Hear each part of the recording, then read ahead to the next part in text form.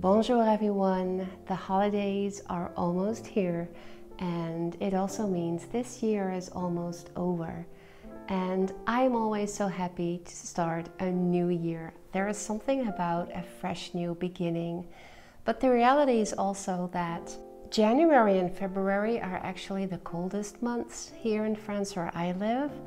And I'm always looking for ways to make the winter season feel cozy. And while I was thinking about all of that for myself, I figured it might be nice to share a couple of ideas with you to make your winter a little cozier this winter, but also to Frenchify your winter. And I got the idea because I recently made a wonderful discovery. So today in this video, I'm sharing 3 ways to make your winter cozier, but mostly to bring France to your home this winter. Here we go. Now the first thing obviously has everything to do with food. What I've learned about the French is that food is a very important part of life, but not just enjoying the food, it's also the pleasure of preparing the food. Taking your time to source the ingredients, to get them from the best places, taking your time to cook and not see it as a chore, but enjoy the process. I really see it as a moment I'm taking for myself and my family, and my boys like helping me prepare the food.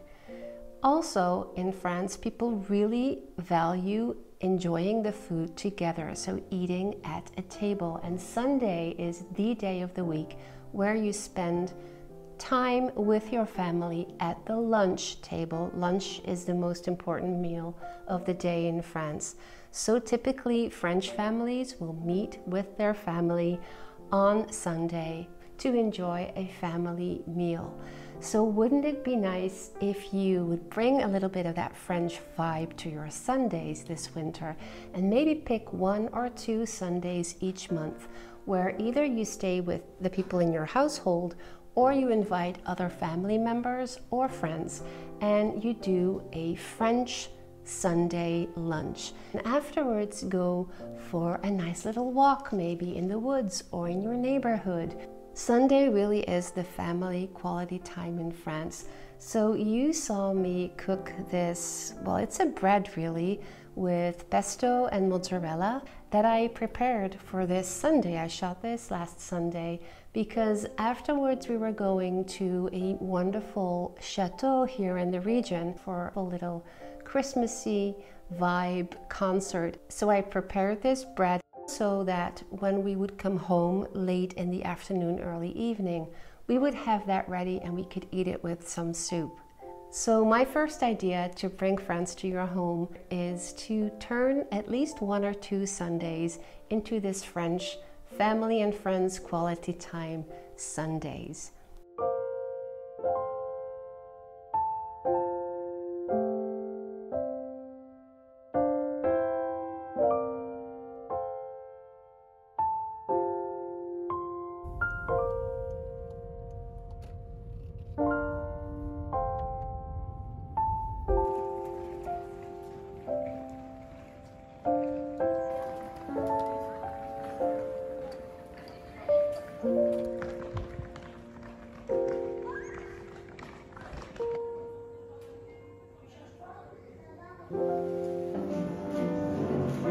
À votre avis, qu'avons-nous vu de l'amour, de vous avoir mal dit mon amour? Me laisse en dansant la javanaise. Nous aimions le temps du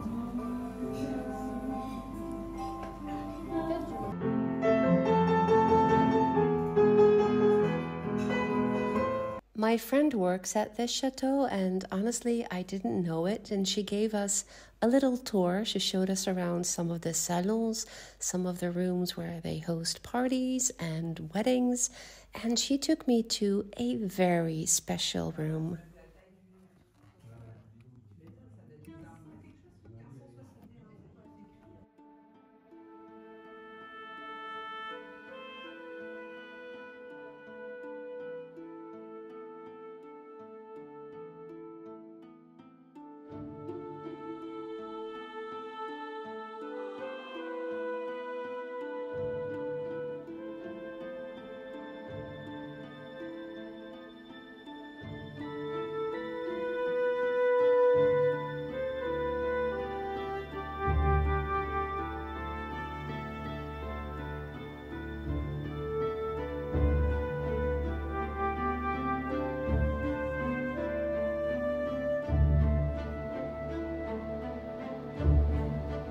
When the Japanese owner bought this 16th century chateau, he wanted it to have a chapel like you find so often in these chateaus. But a chapel would mean, by definition, that it would have to be Christian. But he wanted to create something that would represent all religions and all belief systems of the world. And he invited a Dutch artist to create this Dôme du Cosmos, is what he called it, which represents all that the universe holds. There is a table that represents the elements: water, air, earth, and fire. And then there's all kinds of images and colors. I thought it was just magical.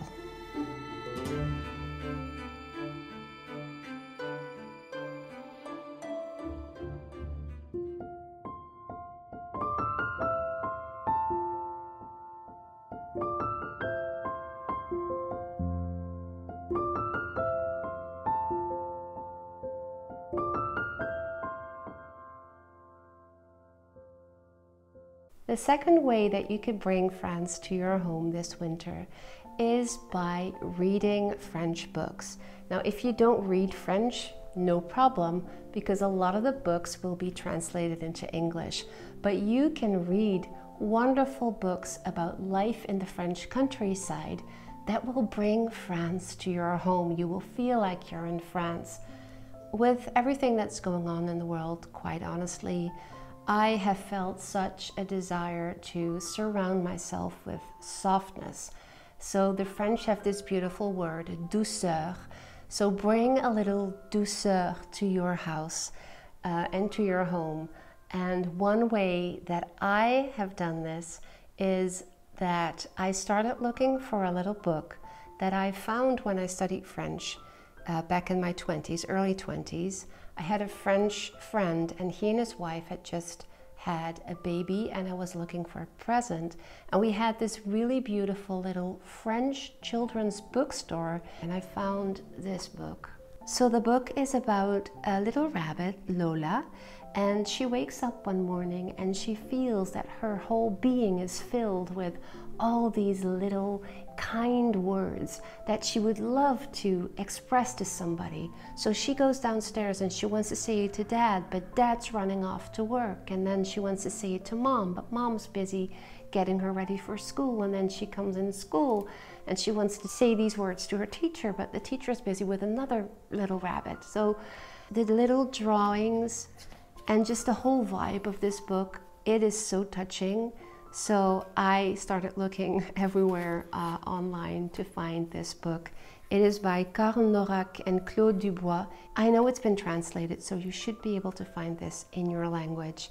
And I think these old children's books just have a very different vibe to them.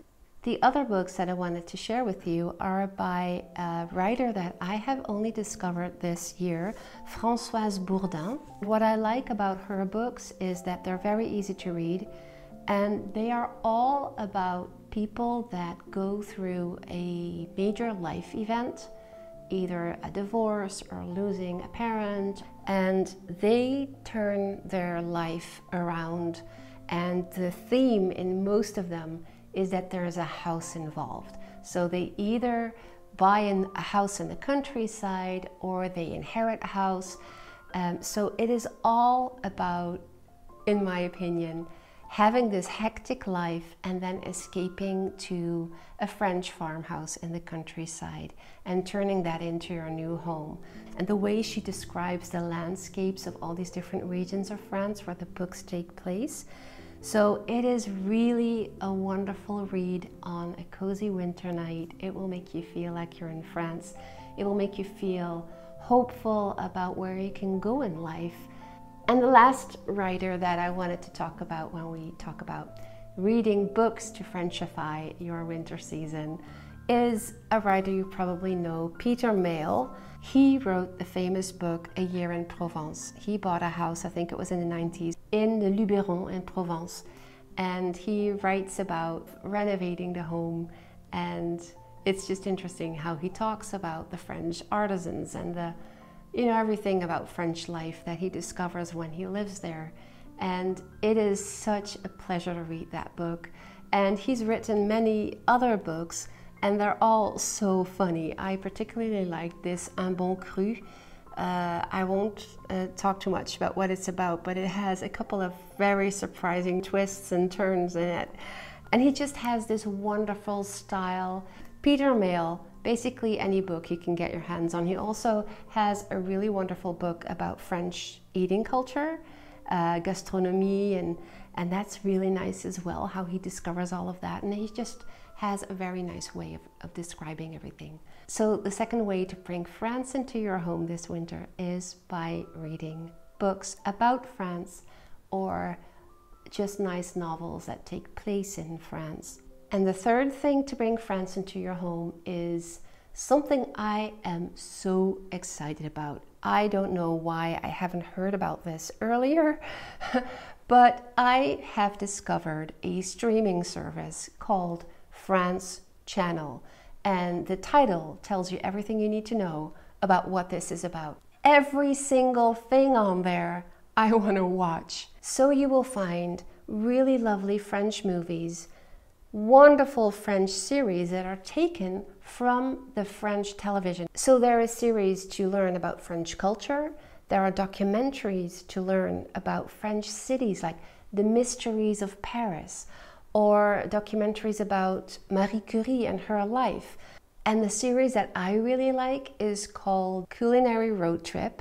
The original title is Les Carnets de Julie, and she's a chef. It's Julie, she's a chef, and she travels around France to visit the different regions of France. She meets with chefs and local, for example, cheesemongers, and it is so wonderful. It literally is a culinary road trip. It's like everything you would want in one show. So I really like it because all of their content that they're streaming or that they're offering on this platform is originally French. I can't really tell you how that is different, but I immediately see and feel that this is a French production. There's a certain slower pace to it. There is no exaggeration about how amazing this is. It is very authentic. So you learn about French culture also just by seeing how they present their culture or how they make a series like this. So that is really one of my favorites. And then they also have really nice series to discover France. So they take you to cities, regions, trails, hiking trails. I've particularly liked the one on the volcanoes in the Auvergne. So it's original French shows, and you can either choose English subtitles, and sometimes you can also have an English voiceover. It depends on the show. You can also put French subtitles. If you want to learn French, you can watch it in French and have your French subtitles. I have made a little selection, my top 5 of series, movies, and documentaries that I would love for you to discover. Top on my list is this movie, Back to Burgundy. It's a gorgeous, really touching movie about a family of winemakers. It was shot really just 10 minutes from my home. It's the gorgeous scenery of this region, but also a really beautiful family dynamic story. You have to watch this movie, really. I loved it so much. Moi, je fais du vin. Il croûte bien là déjà, non? D'abord t'effeuilles un peu, d'accord? Lève les feuilles là pour voir plus clair. Ça fait 2 ans que je suis à plein temps avec papa, mais ça fait 4 mois qu'il est à l'hôpital. Second is a 2-part series on the wine region of Burgundy. There is many differences between different wine regions in France. What I've learned from living here is that the Burgundy wine region is so different from, for example, a Bordeaux wine region. There's a Burgundy classification. It is founded on the terroir, not on the domain's name. Burgundy is made up of plains, gentle slopes and hills like the one that you can see behind me. And in this 2-part documentary, a couple of winemakers explain all the specifics of this region. It is so informative. It felt like taking a wine course So I highly recommend, if you love wine and you're into wine and you want to learn more about it, watch that. Third is a series called The Mysteries of Paris, where they take you to untold stories and, well, I won't say too much. Just discover this for yourself. You'll learn about parts of Paris you didn't know existed and of their intriguing history, I would say. Fourth is the documentary Marie Curie, which I found really very fascinating. I didn't know anything about her, so it was really interesting to learn about this. And number 5 is the series of The Most Beautiful Trails, a series of gorgeous hiking trails throughout France. And it might give you really nice ideas for future trips to France. You can discover other parts of France that you didn't know of. And even if you will never have the opportunity to travel to France, I believe this series, along with all the other documentaries and beautiful series, offers you a wonderful way to virtually travel to France. So as you can tell, I'm talking and talking and talking. I am genuinely enthusiastic about France channel. There is only one little but. It is currently only available in the US. Would you believe I bought a VPN service so that I could watch it from France? I've included a link in the description where you can sign up and try it out for yourself. And at the moment, they have a special Happy Holidays offer, which is 30% off your yearly subscription to France channel. Now, this video is not sponsored by France channel, but they did offer me a small commission that I will receive when you sign up through my link. So those are my 3 ways to bring France to your home this winter. I am wishing you very cozy holidays and a very warm and cozy winter this winter season. Thank you so much for being here on the channel, for following our journey, for all of your support in the last year. I honestly cannot wait to see what the new year will bring. We have so many more projects to work on, and I am very grateful that you're here to support us with that, cheering us on, and that you're following our journey. So thank you again. Wishing you all the best, and I will see you in the next year.